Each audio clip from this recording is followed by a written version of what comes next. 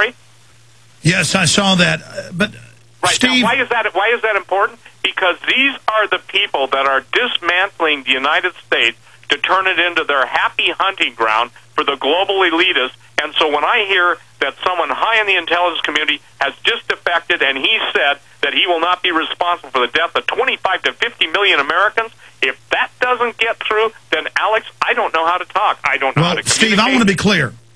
The globalists want to re-engineer America. They want to, once and for all, break the back of the country.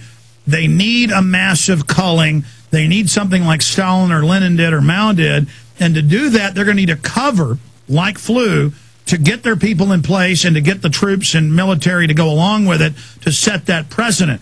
Why, for several years, we've confirmed, in and around a flu outbreak, are the troops that stupid that when the feds come and say gun owner militias are going to attack you at checkpoints? Well, yeah, because they're going to be at checkpoints breaking families up. I've been to these drills.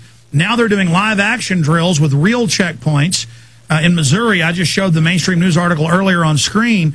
How do they plan on fomenting this uprising? Don't the military and police realize they're going to corner the American people?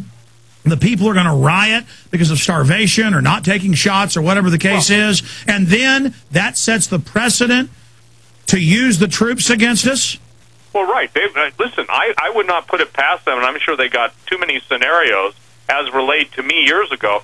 They will set up the ideal situation where they will force specific people to fight for their lives, and then they're going to blame it as an ambush on the right wing. It'll only be paid international mercenaries attacking, well-meaning, and I don't mean this with any disrespect, but really not that aware police and probably not that aware. No, absolutely. Operation Northwood says attack our own police inside the country.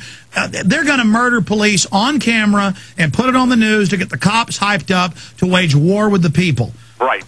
They want to get a civil war kicked off in this country to wreck everything. And just like Argentina, I've had their economist on, in a year and a half, people won't rebel anymore. They'll just be glad to have the electricity turned back on. Absolutely. That was what Khrushchev said. Americans would cave in 6 days without electricity, maybe 6 or 7 days. So here's the deal, though. It's going to be important. You're saying, how can it be screwed up? They will have to play their hand if everybody in local law enforcement, the National Guard, just simply box at it.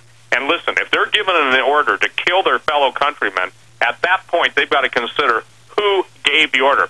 Here's something, Alex, that will really help everybody understand. This is as specific as I can make it.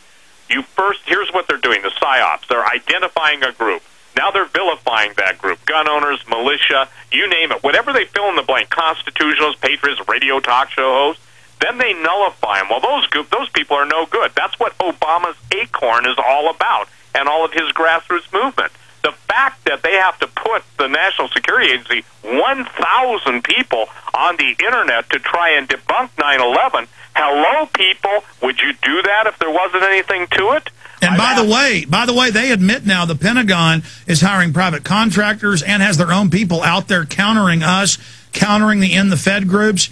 I mean, they're openly listing us as the enemy when obviously Northcom is owned and run by foreign offshore banks that are engaged in a criminal, illegitimate corporate takeover of this country, Steve. I mean, I think the solution is you get the word out to the military, you get it out to the police, you point out that we've been right in the past, you give them the materials, I'm talking to listeners, like your lives and the future depends on it. Because I believe if we get the word out about this, and we show people and educate them and go, look, police, they built all this up. We know you got training for a flu outbreak in the last year before they even launched this. Don't you see how they built the infrastructure, and right as it was complete, as the paint was drying, they launched this because they're behind schedule. This is staged. The flu shot doesn't protect you. It's deadly. The government's been caught putting chemical and biologicals in shots before. They're eugenicists. They have a plan for this. The globalists are trying to take down America. This is real. It's really happening. You've got to stand with the people and spread the word. If we don't do that, it's going to be bad. And we may not even completely stop them, but at least we can weaken what they do and hope they just fearmonger and settle for getting some soft-kill cancer viruses and sterilants implanted in 20, 30 million idiots that take the shots.